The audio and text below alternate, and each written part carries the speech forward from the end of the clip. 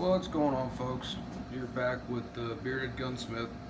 Hopefully you can hear me over the air conditioner. I know it's kind of loud.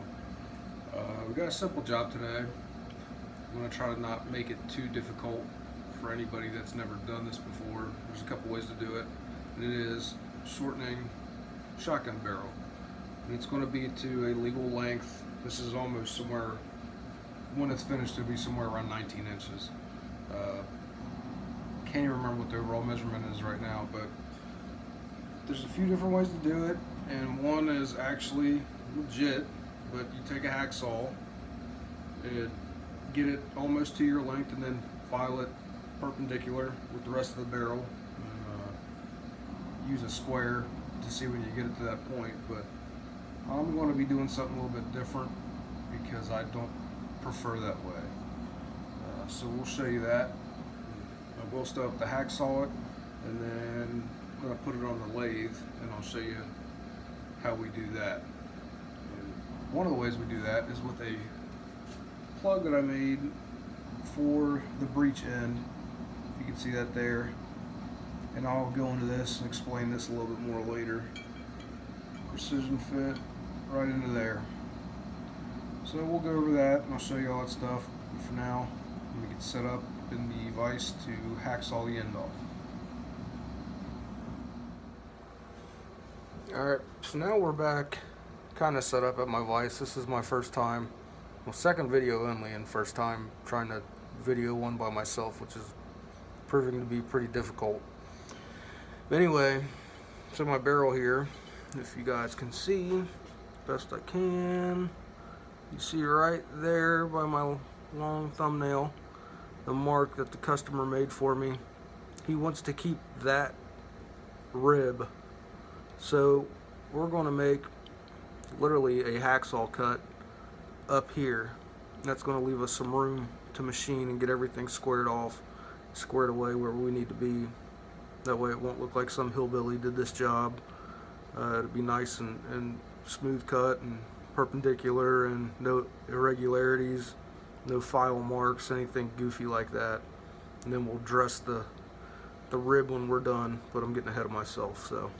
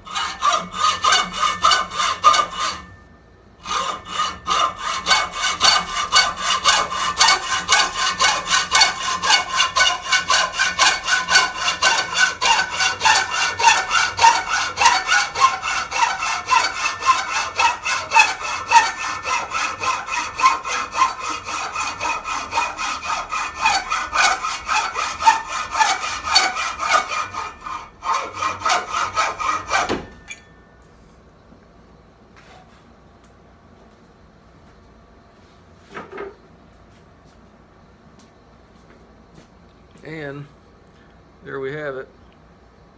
Got this dude cut off. Obviously the part that we don't need.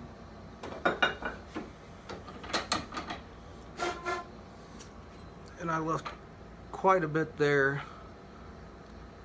so I got some room to machine up to that rib. You want to leave yourself some room for error, especially if you're messing with a hacksaw.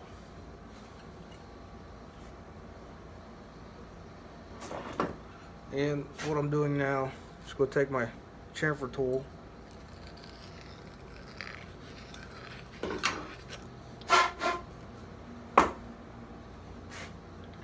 you'll see why I did that.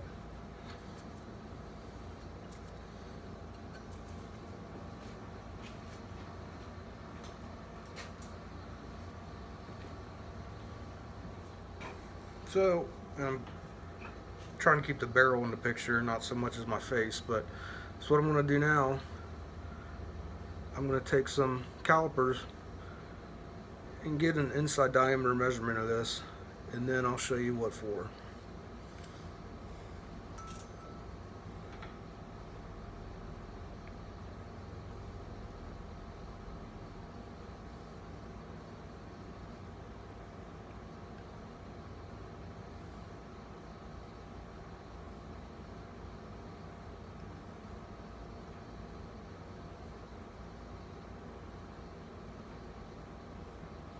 And it looks like I'm getting 720. So I'm going to mark that number down in my head and keep that there. Then I'll get y'all set up again and show you what we're going to do. Alright, so I'm back again. And what I've got here, might as well get it out of here. It's a piece of 1 inch by 3 foot aluminum bar stock. And what we're going to have to do is make a fixture I showed you at the beginning of the video.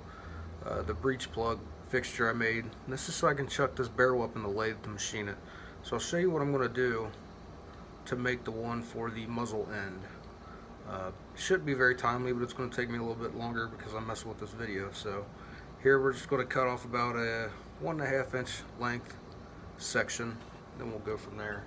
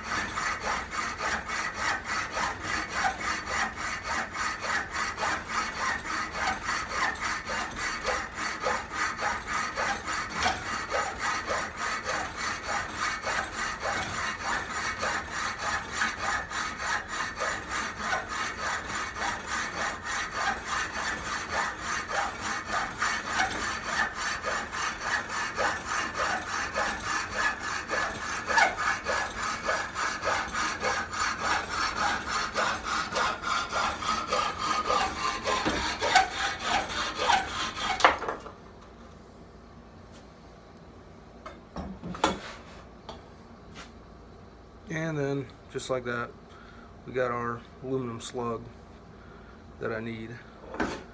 And I know this is a little crooked. If you can do a better job with a hacksaw, you're a good man. I think it's a pain in the ass. But I'm going to face this off on the lathe anyhow. So get that set up, and then we'll be back. Alright, back again. This is about the best camera angle I could get for not having a stand or a tripod or anything for my phone, because that's what I'm using as my phone. So what we're gonna do, get this aluminum slug in here, face this dude off, because I really don't care about that side. You'll see why. See why shortly, I should say.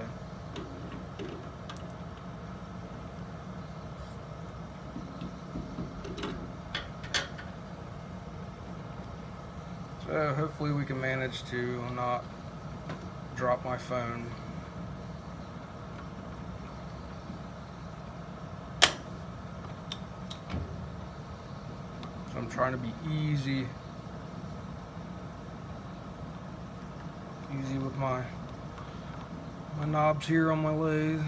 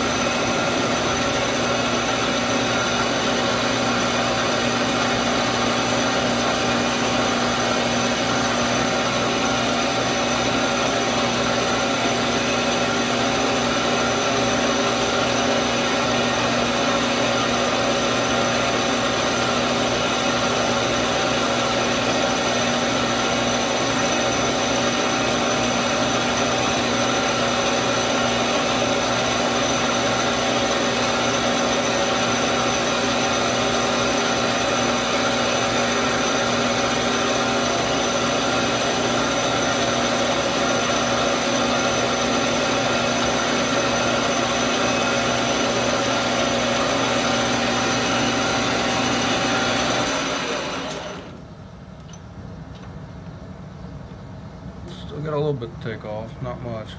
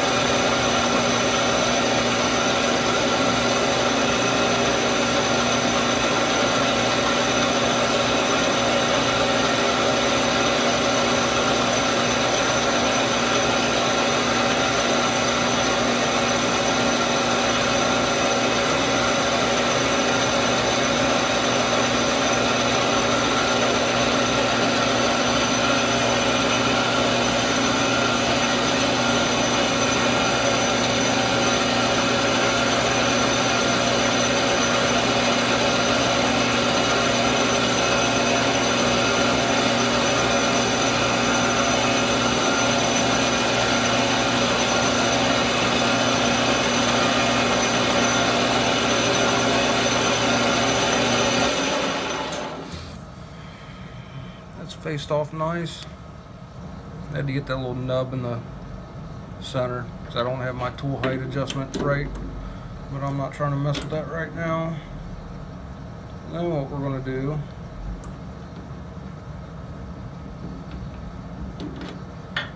is turn this thing.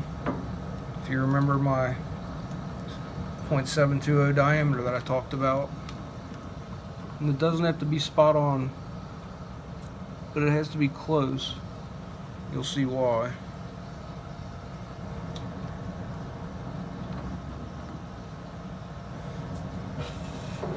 And here's where I get safety glasses.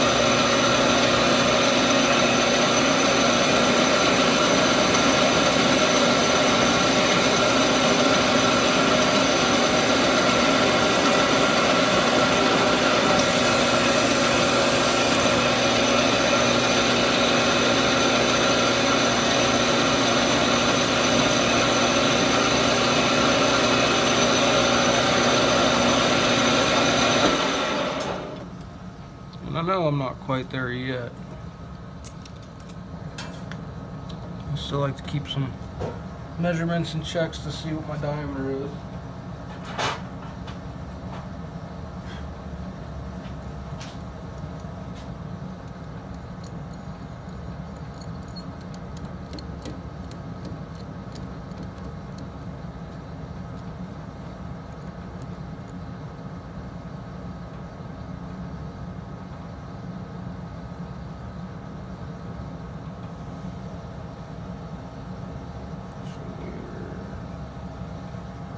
$880. I'm about to take off 50 thousandths, so we should be at 830.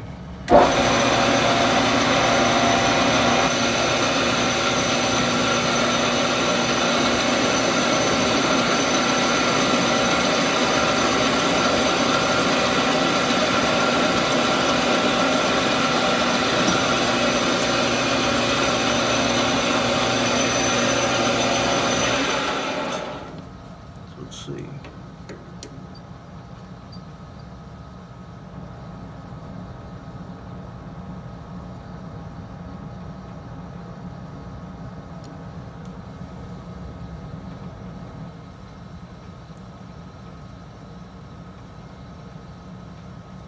$831, pretty damn close.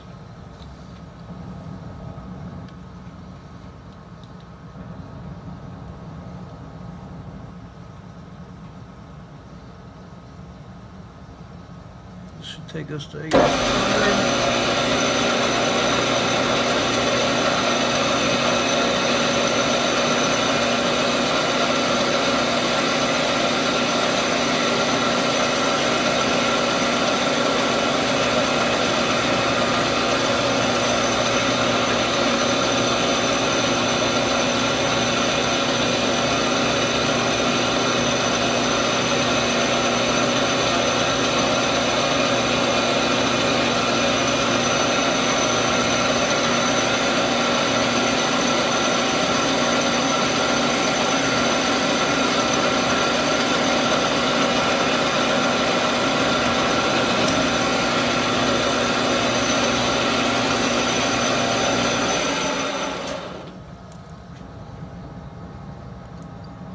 I'll show you why when I'm getting close to being done with this, why this doesn't have to be dead nuts. So let's see here, 775.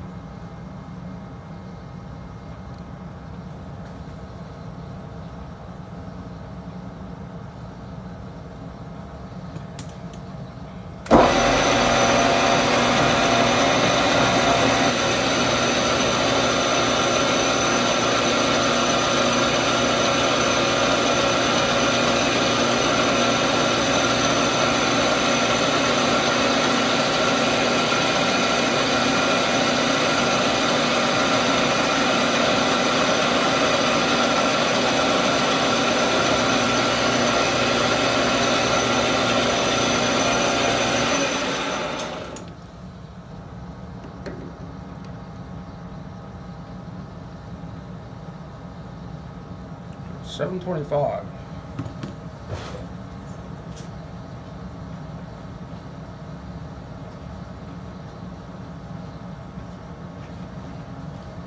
And I'd like to keep you guys there, but I'm going to have to move the phone so I can put the barrel up and measure it and see how close I'm getting. It'll bring you back.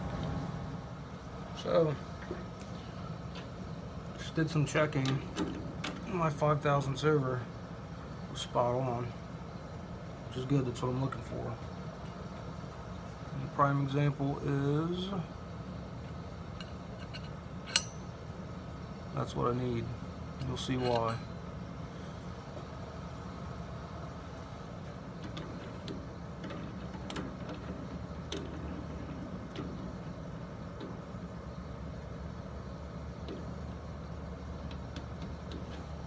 Again, I don't care about this face side. This has no bearing on what I'm doing. Again, just hold tight and you'll see why.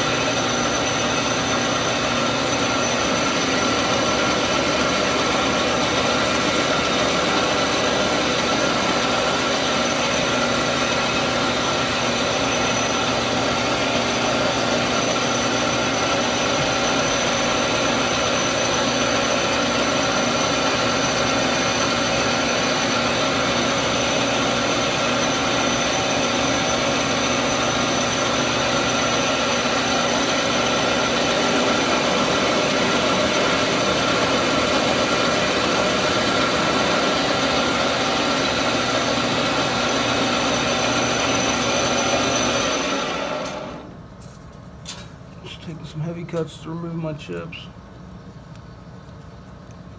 And you really shouldn't grab for your chips like I did the first time when you got your lathe turning. It's a real good way to get hurt. I know it sounds stupid, like, you know, some Safety Sally type shit, but it really can mess you up.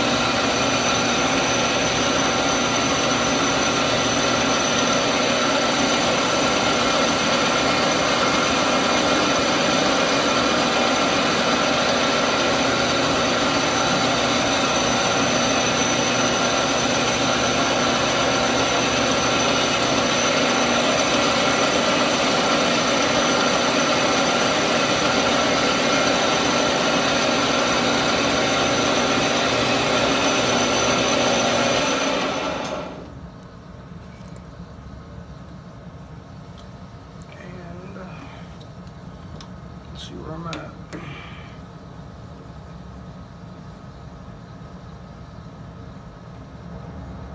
Spot on. So what I'm going to do, I probably should have done this the reverse way, but flip this dude around.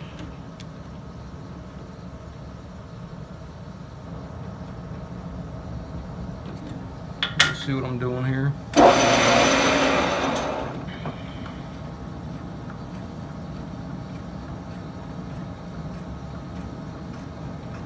This one's going to be hard to record. So let me see what I can do with the camera. I'll be back. So I really can't set the camera up the way I want to, so you guys are going to have to deal with me holding the thing off and on for a few minutes.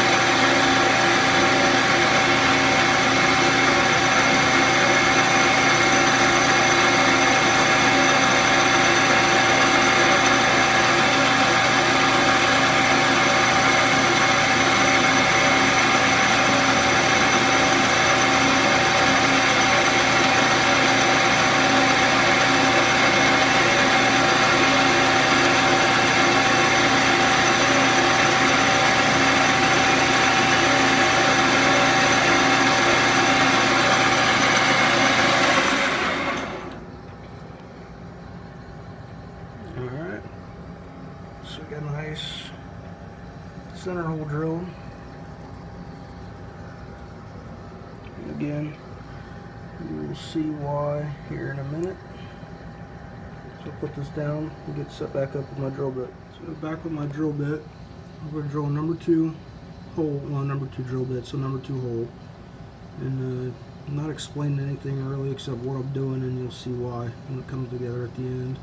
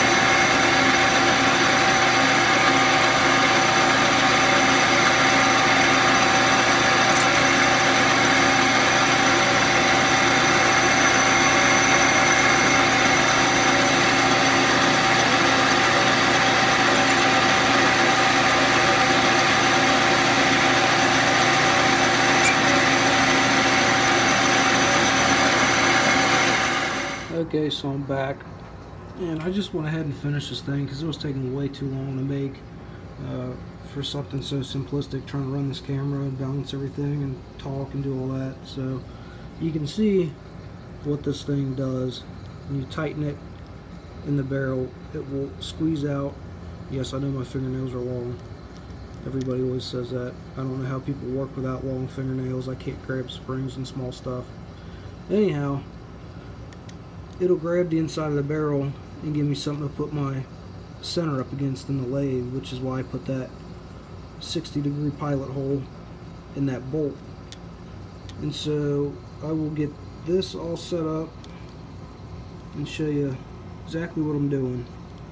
Then you'll get the idea. So I will be right back yet again.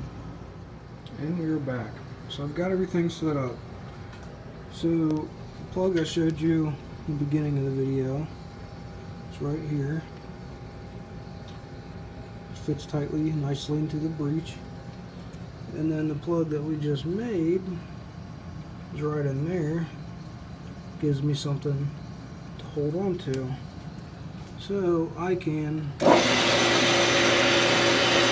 on my lathe, turn my barrel. So let's see if I can get the camera set up at a good angle and show you what's going on there. Alright folks, it's the best I can do for camera angle until I get a tripod. So you'll just have to deal with it. Hope it's decent enough to get an idea of what's going on.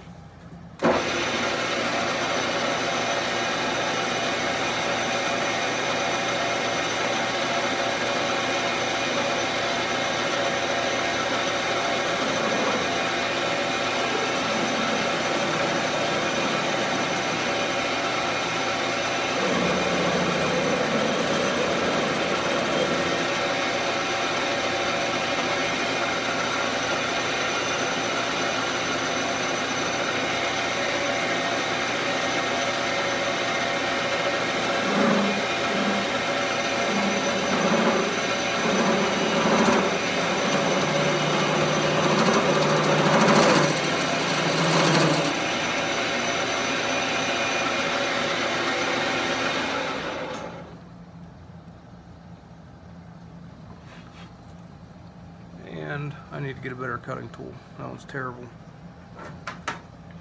Getting in there. It's almost like a shoulder.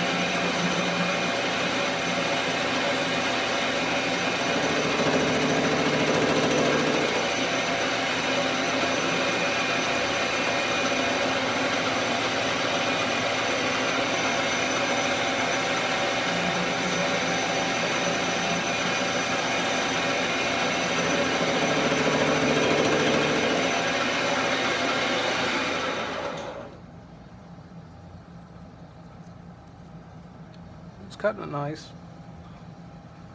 That's definitely a good sign. Let's check and see how close I'm getting on that rib. Seems I got a long ways to go.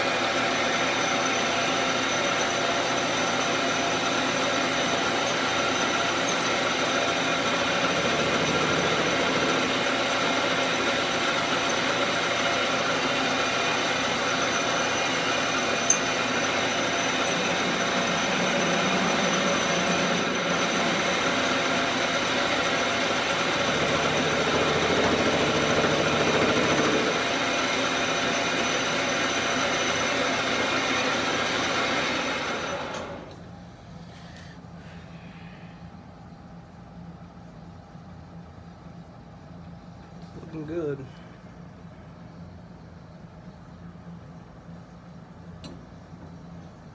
Well, I gotta move my whole fixture.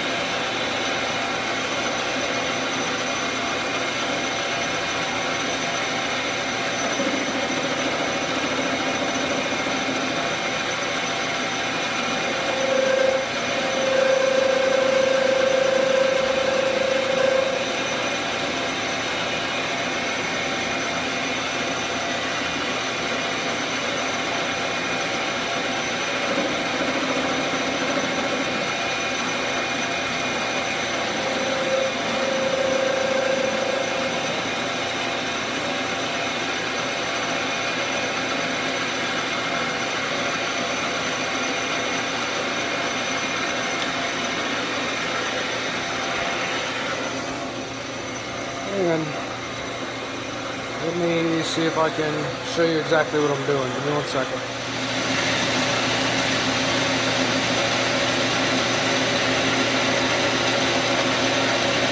Just doing a little at a time. You're seeing the rib right there now. And it's going to go off the barrel.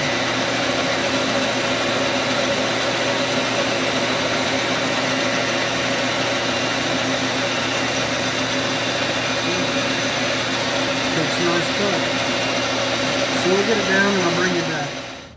So here, if it'll zoom, is the finished product. Here we go.